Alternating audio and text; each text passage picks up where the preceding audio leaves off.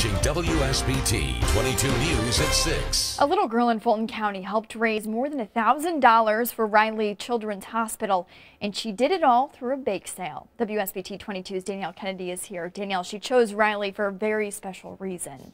Suzanne, earlier this year, her little sister spent 3 weeks there after having emergency surgery. So her mom put an ad out on Facebook for a bake sale. Little did they know their little fundraiser would become such a big hit. And we still have a lot of the chocolate chip left over. Sienna Goodis isn't your average 8-year-old.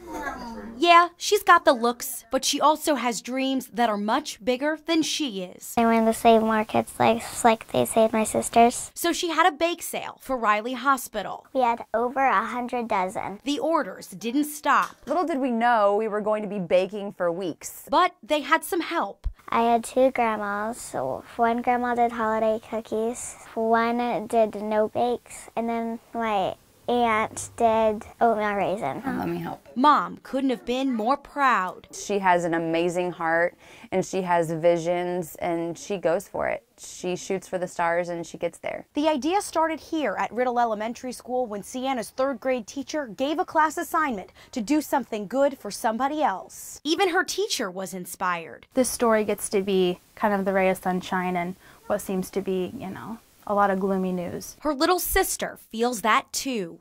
How much do you love your sister? Top of heaven. Maybe the secret to success doesn't always have to come with age. And if you're going to help someone else, that's going to make you feel really good like it made me. Now it looks like a frog. Maybe it's as simple as having big goals and an even bigger heart. She just loves unconditionally. She is definitely someone to watch for sure. She's gonna do big things.